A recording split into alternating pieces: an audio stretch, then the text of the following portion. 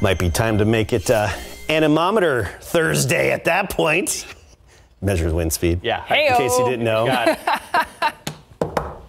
So I got a little aggressive this year. I've got some extra thermometer ornaments.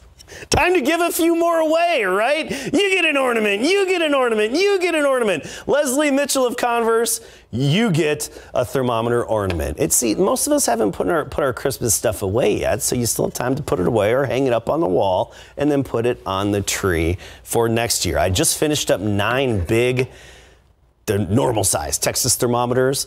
I'm getting those to the engraver and I'll have those ready to go by next week. ksat.com/thermometer.